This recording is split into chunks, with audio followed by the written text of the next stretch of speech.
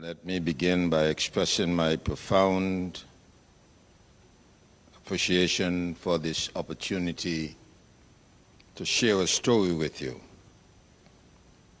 And I just also wish to say good morning to everyone and just that you've had a good breakfast to start with.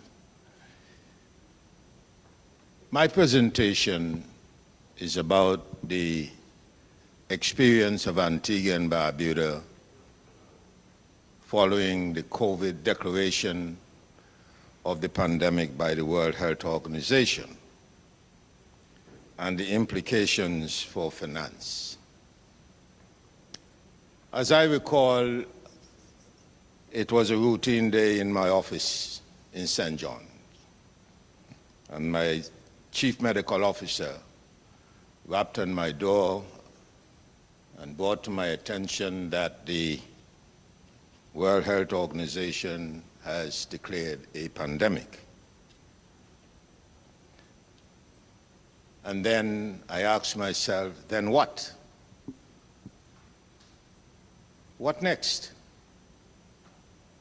I called the Prime Minister of Antigua and Barbuda, informed him that the World Health Organization has declared a pandemic, and the next step was for me to ask the Chief Medical Officer to bring me the document, that document published by the World Health Organization, so that I could understand what a pandemic is all about.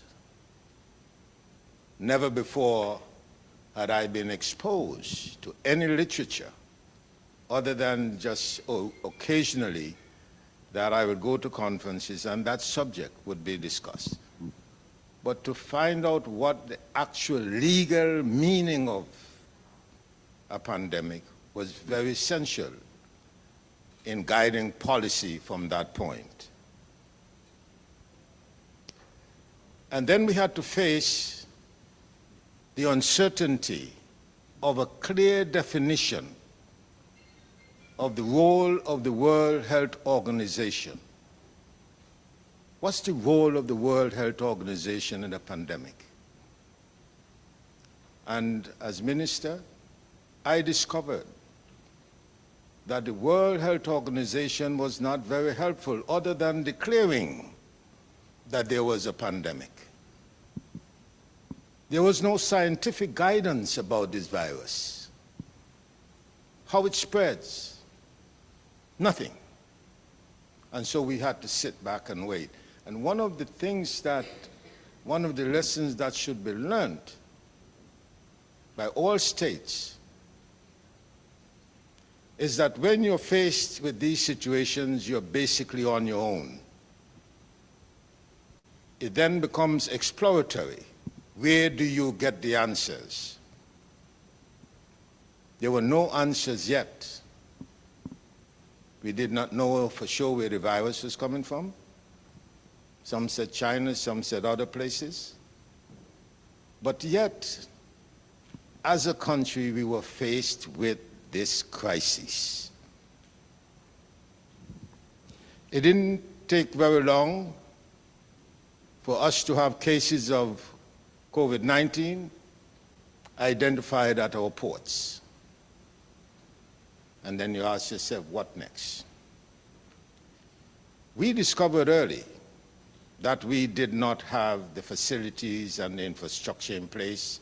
We did not even have the screening mechanisms at the port to identify cases of COVID coming in based on symptoms. One of the first things we had to do was to find the resources. And I want to put this in the context that Antigua and Barbuda is considered a middle to high income country, and that is very, very fundamental for us in our ability to respond. And so immediately we were faced with the need to find money to purchase equipment, to get additional resources in order to have a first-line defense against the COVID coming into our territory, into our state. And so we assembled the cabinet, and we assembled some of our technical people who had some knowledge of temperature screening, and immediately we had to go to the market to purchase the equipment so that visitors coming off the aircraft and the ships would not have to face for a long time the invasive aspect of having a temperature right at your forehead. So we purchased this equipment where the temperature could be read from a fairly good distance. And then we realized that COVID means spending money and finding money. Every decision of the government from the very inception had financial implications, every single one of them. So we did quickly get our borders equipped for screening and did fairly well. But then we realized, ladies and gentlemen, it's not only screening, but you have to decide when someone is detected or suspected of the virus, where do they go? Where do they go? If you're coming to a hotel, what is the role of the hotel as part of the surveillance mechanism? So we had to call in the Hotel Association and spend several hours negotiating and discussing what mechanism necessary in the hotels. So we moved from the port, now we go in the hotels, and how would they handle a case of COVID? We then had to say, we cannot leave it only on the hotels. We had to recruit individuals from within the government system to actually be physically present at the hotel to assist them in setting up their systems as well as to do the monitoring. Because people coming on vacation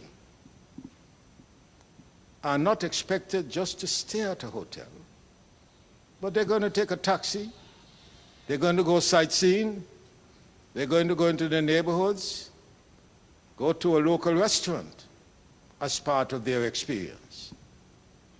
And so we were interested in ensuring that no COVID individual detected with COVID be allowed to roam into the community. But the most difficult part was this.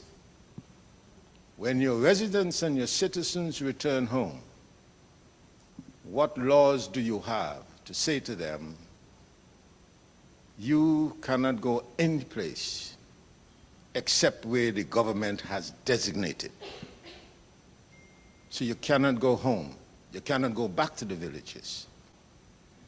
So very early on, the government of Antigua and Barbuda, through a law that was established in colonial times, realized it had the legal rights to designate quarantine facilities. And so, very early on, we were able to enter into negotiations with the owners of a 4-star hotel, Hawksbill Hotel,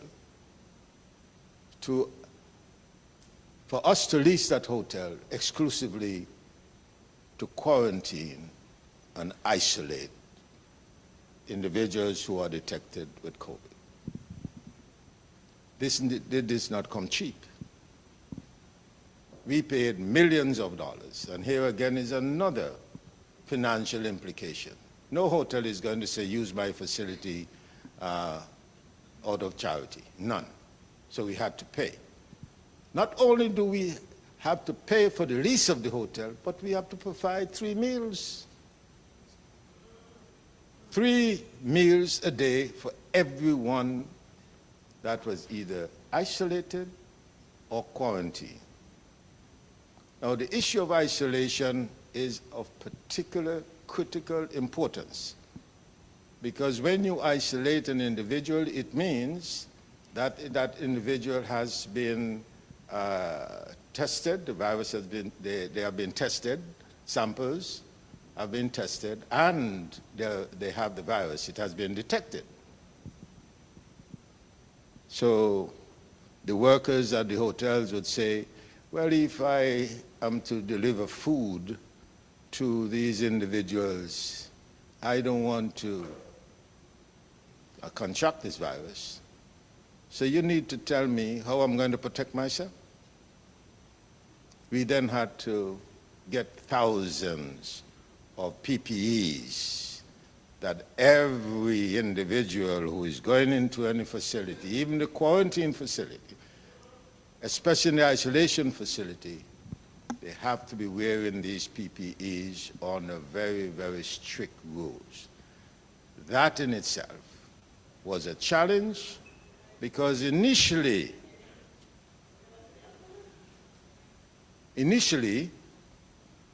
the PPEs were difficult to obtain. There was an embargo out of the United States on all related items after a period of time that we could not get. We had to rely on some of our international partners to assist us in getting these PPEs. And the cost of PPEs and other related items were relevant in our hospital as well as in our clinics. So the financial implication was enormous. But the greatest challenge was what we do with tourism. Antigua earns about, conservatively, 90% of its revenue from tourism. How do we handle tourism? So we have a situation in Antigua and Barbuda where we have dramatic loss of revenue on one hand and an escalation of cost associated with managing COVID. Just imagine, at the time when you need financial resources is the very time your revenue plummets. And we could not go to any international financial institution for any loans on concessional rate because we were considered to be middle to high income. So any borrowing of Antigua and Barbuda would be at the higher rate in the marketplace. That was the dilemma. Do we have anyone in our audience from the Caribbean Development Bank?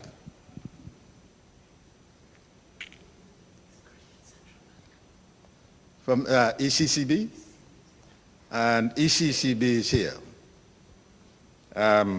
And in the context of the Caribbean, ECCB, and more so, the Caribbean Development Bank is an institution that must now play a pivotal role in the Caribbean states responding to any pandemic in the future. The Caribbean Development Bank has to come out of its traditional role and understand that the resources, the financial resources that are required for the Caribbean states must be provided through that medium. I want to repeat this. And the thing that we must never forget through this experience is that during the critical time of COVID, very early stages, within the first year of COVID, every state was on its own. There was no global solidarity. Everyone was scrambling for survival. No global solidarity. And this is why many of the Caribbean countries were plunged into debt as a result of the pandemic. There was no IMF, World Bank. They were not nimble enough to respond. There was no emergency fund at the time. respond to the epidemic. And under those circumstances, it puts a focus on the Caribbean as a region, how much and how soon it will put in place the capability and the capacity to respond to the needs of Caribbean states.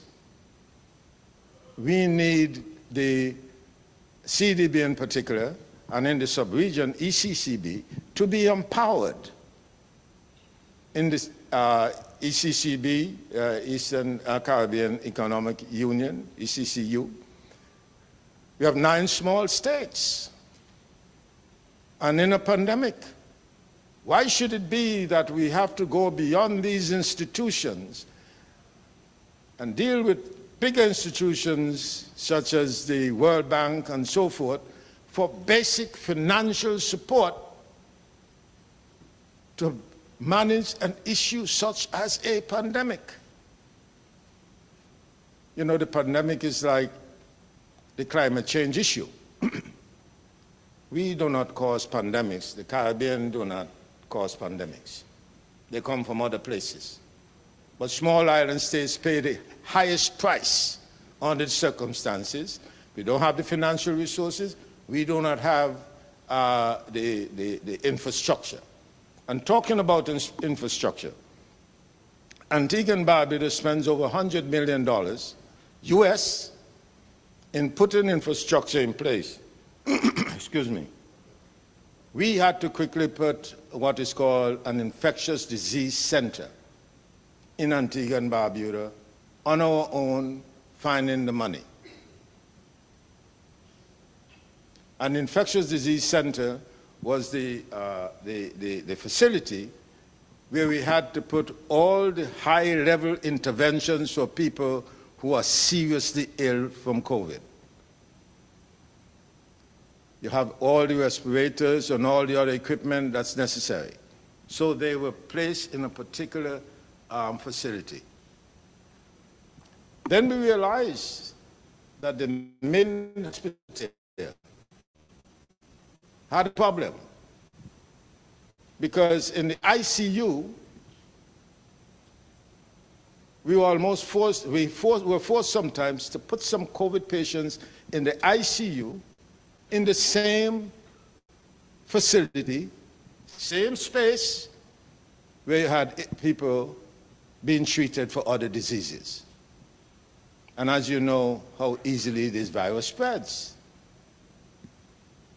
And I would say in the future, we cannot manage pandemic in that manner.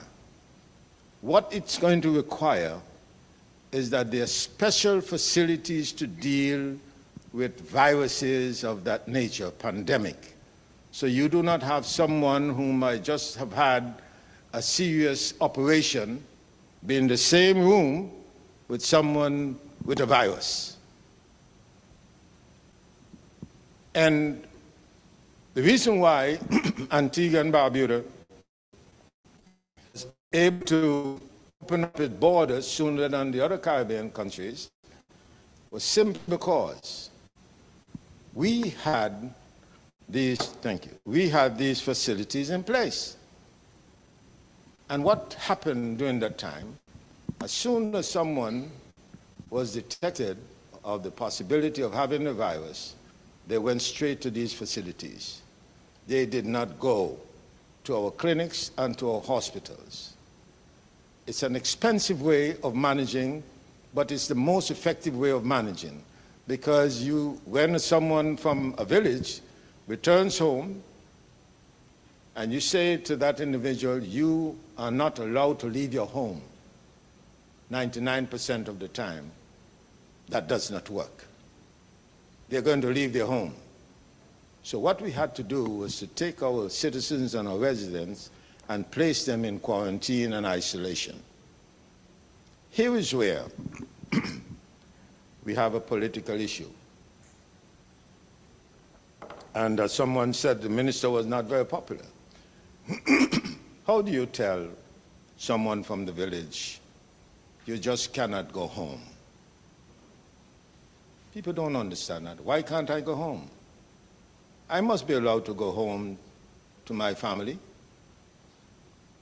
But we had to make the hard decision. It was not popular, but it must be understood as a result of being able to isolate that virus and not having one individual going into the community and infect several individuals. That was the best option available to us. I'll tell you a story. We had a man and people having too large congregation at funerals. And a particular day it was violated because the family felt no one has a right to tell us how to mourn. And this is a true story in Antigua.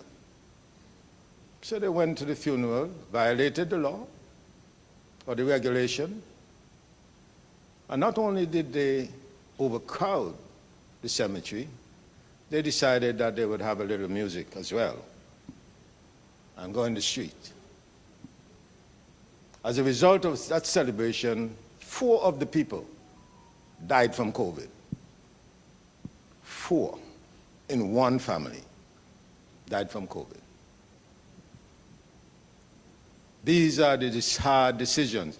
And I believe one of the most important discussion, Professor Lalter, is how you merge the responsibilities of doctors, nurses, and other technicians with the responsibility of government-elected officials. That is an issue that was a torment during the past 2 years of COVID. Because many people felt that the government was being too active in the management of COVID. They define it as a responsibility of doctors and nurses and other technicians. That matter has not been resolved in the Caribbean. It becomes a lot more difficult when you add the element of the social media. That is indeed also a challenge. So the issue of fighting COVID must take into account the financial responsibilities that will be a natural, that will naturally evolve from this pandemic. One of the things that must be done is that the Caribbean must now reflect on the experience in the different states and identify how we can restructure in the financial institutions the different programs that could make available the financial resources to states when they have a pandemic. And given the fact that it has been shown through the data that most of the people who are paid for COVID are people who are not very well in the instance. And so financial resources must also be guided to the fight of non-communicable diseases. We need financial resources to fight non-communicable diseases. According to the data from our hospital, those who have diabetes, hypertension, and those who suffer from obesity were 80–90% of the people who died. And we are not spending enough financial resources on education in order for people to understand that through proper dieting that they could overcome many of these diseases. It's not happening. And so this conference is critical in moving further towards the goal of building the financial capacity in our states in order to finance preventive medicine rather than curative medicine. We are making an industry out of illness. The more money is made when people get severely ill, rather than spending the money in preventing the disease. We spend more trying to cure the disease rather than preventing it. That is fundamental. And we do not have enough program and financial resources directed in that regard. As I said, one of the things that we must do is to be very frank about our situation in the Caribbean. Unless we want to face the reality and speak the truth, we are going to be going through this cycle. We are going to be seeing our people getting sick, and many of them will die prematurely. And the interesting thing, I think many of you would remember, I think it was in 2007, in Trinidad, when the Caribbean was the first region in the world to identify NCDs as a major problem in health. This Caribbean, the first region in the world. And this Caribbean is considered the region with the highest rate of NCDs. It's ironic. And this is now, it's in 2007, some 15 years? 15 years. And you ask yourself, why this has happened? Well, I'm going to wrap up now, tell you. We have to understand that this thing, the glorified culture of the Caribbean, where we consume and drink the wrong things too much in abundance. We have to say to ourselves, we need to calibrate the way we consume. The way we consume. The young people in this country grow up seeing the elderly in the carnivals, see what they eat. I'm not against carnival, by the way, you know. It's supposed to be a cultural event. It has turned into something else.